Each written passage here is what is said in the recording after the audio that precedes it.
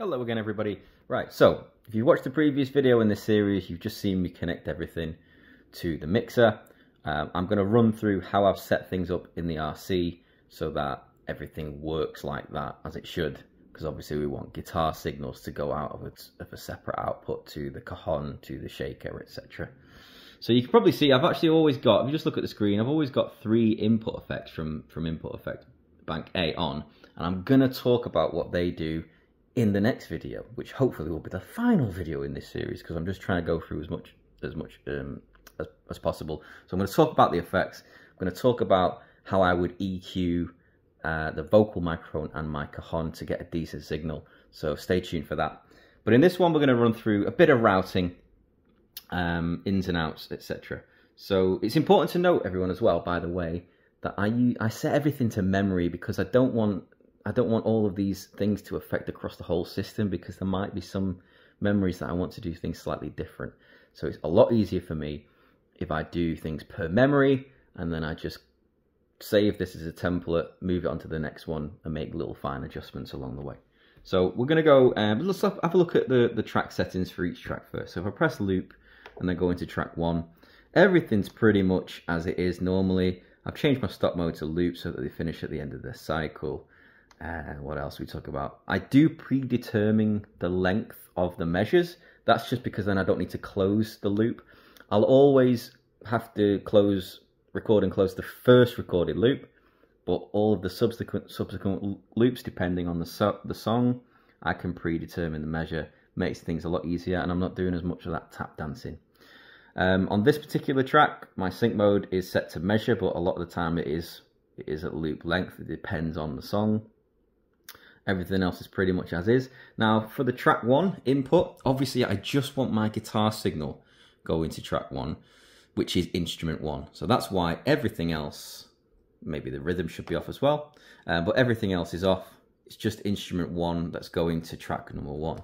So that's pretty much the track settings there. I'm just going to press loop to go across to track 2. If you remember, track 2 is also a guitar, so again, it's just instrument 1 that gets recorded to track 2. Track 3 is my shaker, so again, that's just my microphone, so everything else is off. And a track 4 is my vocals, where I can put my harmonies down, so again, microphone on, everything else off. Track 5 is my bass guitar, so that's instrument 1 in, and everything else off. And then track 6 is my cajon, which we wired up to instrument 2. So that's how all of the settings, that's how everything from instrument 1 and instrument 2, where are we back here, gets recorded to its own designated loop. So guitars for 1 and 2 and 5, vocals is 3 for my shaker or percussion and 4, and then cajon instrument 2 goes to track 6. Right, in the record settings, I do have record play. Sometimes, depending on the memory, I might go straight to dub, but record play most of the time. I've set quantize to measure. I do occasionally use this, in fact, I use it quite a lot really, have this auto record feature on. For this song, it's on 51. I should really adjust that, because sometimes it is a little bit, it doesn't really kick in if I'm using a shaker. For example, it might not pick up that signal. So yeah, I'll change that. I need to change that on a few of the different ones, and then I just leave my bouncing off. Don't worry about that. Play. We've got, in case I'm in single mode, I might want my tracks to change at the end of the loop. Fade in and out time, depending on the song, you can set that there as well, but I just leave that. All start stop. I don't really use the all start stop feature for this song, so that's all just as it is. And yeah, that's it. That's all you really need to worry about there. So now we can go into the actual routing of how everything is connected, because we know the signal coming in for each of the instruments, and now that's going to each of the recorded tracks.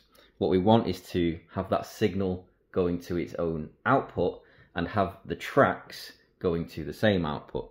So we do that in the routing. Oh, pressed it too many times. We're going to go to output, and we go into the routing. So first of all, let's make sure our tracks are going to the right output. So as you remember, it's just track 3 and track 4 that I want for my main vocals, which is the percussion on 3 and the harmonies on 4. So everything else is there off. Sub 1 is my guitar, sub 1L, so that's 1, 2 and 5, which is 1 and 2 are my guitars and 5 is my bass. forget about that, don't even need to use it. And sub 2L is just my cajon, which goes from track 6. And then that's off. Headphones, everything can go to my headphone mix, just so that I can hear it all coming through. But again, it depends on the song. Sometimes I just want a metronome being sent to the headphones. That's all depends on the actual song itself. Let's go into the input rhythm. So again, this is where I can send a signal, so an instrument or a microphone, directly to the output. So you're aware by now, I've said it so many times, it's just my main output. I just want my microphone being sent to, so everything else is off. Instrument 1 goes to sub 1L, so everything else is off there. And I don't use sub 1R, so that's off. And then sub 2L is my instrument 2, which is my cajon, and I don't use that one. And then everything is still rigged up to go to the phones. Depending on whether I'm recording or I'm sending my rhythm track to be recorded to the loop, that will all depend on whether I want to change the output to loop. And there's a few other settings that I'll need to change as per the song there. So that is pretty much how the routing works. I have made some EQ adjustments to my vocal microphone and my cajon, so I'll talk about those in the next video. And what else have we got to talk about in this one? I think that's pretty much it. Mixer, you see I've muted my mic too because I don't use it.